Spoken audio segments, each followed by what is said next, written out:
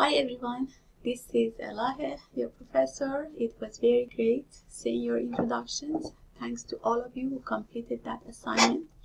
And if you have not done it, you still have time to do it. It's great for us to establish a community. We're going to work together for 6 weeks, so it's great to put face on the names.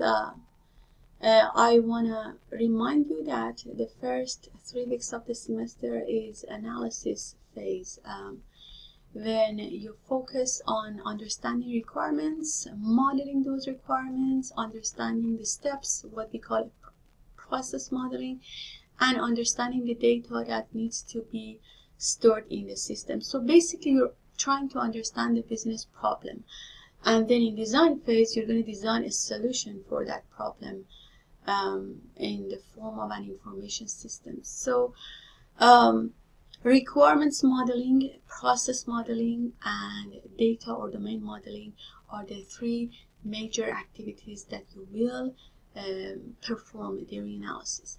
Mendix will help you create an easy prototype without worrying about coding. But if it's your first time working with low-code app development platform, there would be a learning curve. I will post some links to Mendix tutorials and Mendix what they call learning modules that could help you, in addition to the resources that I have put on your lab. So what happens is you're gonna do some requirements, you're gonna do some process modeling using microflows, you're gonna create your domain models on Mendix, and create a prototype by the end of the first learning period. And then you have to reflect on it. That's your report 1. It's a short report, but it helps you sit back, look at what you've done, and try to give me a higher level understanding of what you think you have achieved.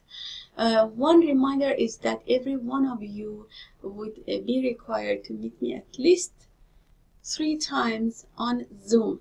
I asked you to test the Zoom connection. I wasn't there on Monday or Tuesday, but I will post times during which you can meet with me. This could be a 5-minute meeting if you are really one of those students who don't like one-on-one interactions, and I've had those students in the past. I wouldn't be surprised. We could just meet for 5 minutes. It could be only audio. We could talk, and I ask you a few questions to make sure you understand what we're trying to accomplish.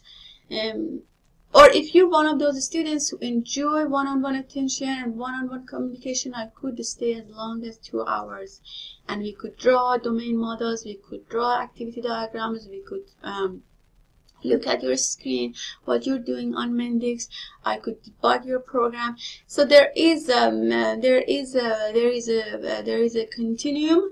Where you want to be, it's up to you. But I would need to touch base with you at least once each 2 weeks, and then you will be able to choose the time and the day. I will post them by the end of tonight.